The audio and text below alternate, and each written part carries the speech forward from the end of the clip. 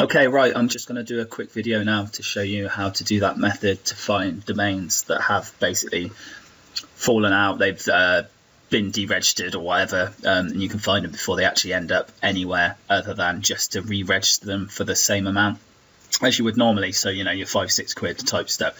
Now, first thing you need to do is find some sites to actually scrape, because what you're going to do is you're going to scrape domains to find out links that are broken that may well be domains that are up for grabs. So what you've got to do first of all is find a bunch of domains. Now, get as many as you can for this.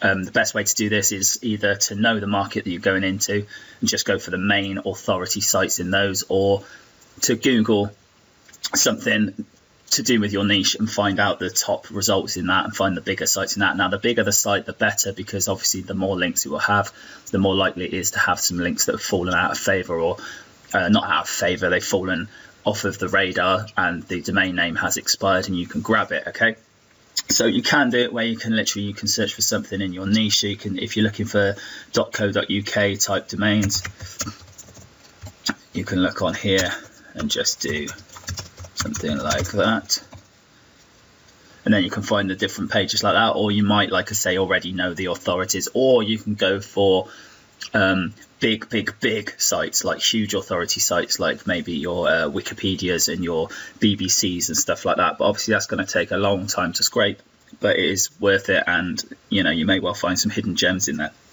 Right, what you then do is you find a site. So for this example, we'll take this UK muscle site and we'll copy that, and then actually let's go for the bodybuilding, because I actually did that at the site before. Right, okay, then what you need is this xenu link sleuth. If you go to here, you can see the just there, or you can just search for it, just search for xenu link sleuth.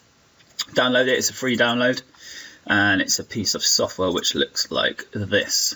Okay, what you then do is you take the domain that you just got, you go to check URL, you pop the domain that you found or the domains that you find. You can open up lots of instances of this to have it all running at once. If you've got a server, then obviously you can have this running permanently. You can just put it on there, just load them up, then run. Then we go to the options, and what you need to do is make sure the options look the same as this. So what you're looking for, you've got 70 threads. You want to treat redirections as errors, report the broken links ordered by the amount of links, and the statistics, and you only want to go to the depth of 2. Basically that means it goes to the sites and then the sites that link to those sites. Okay, click OK, and then we just click OK on this, and it goes off and it runs away. Now what this now does is it finds all the different links. Like I say, the bigger the site, the better. This one here, I'm not sure how many this is going to end up at because it's still working out, but you can see it's going to have quite a lot of links there. When this comes out, what you do is you file and you export to tab separated file. Okay, and then you will just throw that inside a text file. You will end up with something along the lines of this here. Now this looks all like gobbledygook.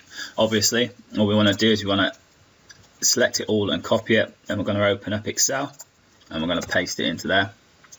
And then in this status here, we're going to select it all, data, filter, and then in the status we're going to go down, and the idea is that we want to find something that says host not found. Okay, now this hasn't got any in it, but let's imagine it did. We unselect everything and we just select the host not found, and it would come up with a bunch of stuff here.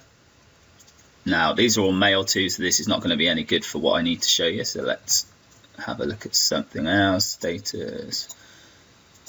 Okay, let's imagine we've just done it and we've ended up with this little bunch here. Okay, now what we would do is we would take these, anything that shows up, we copy them and we pop them into somewhere that strips away the HTML for us. So I'll just go to there now.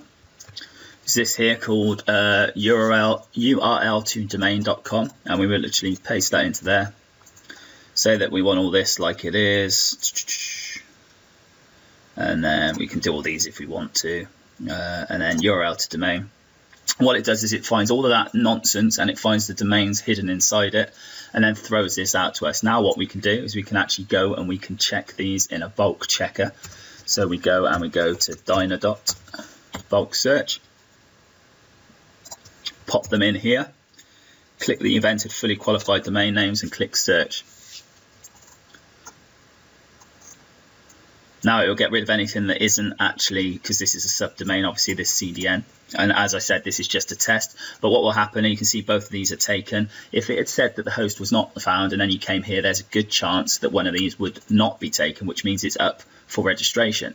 Now what you want to then do is you want to take the ones that are available and you want to pop them in your usual due diligence. So you're going to take it to somewhere like Majestic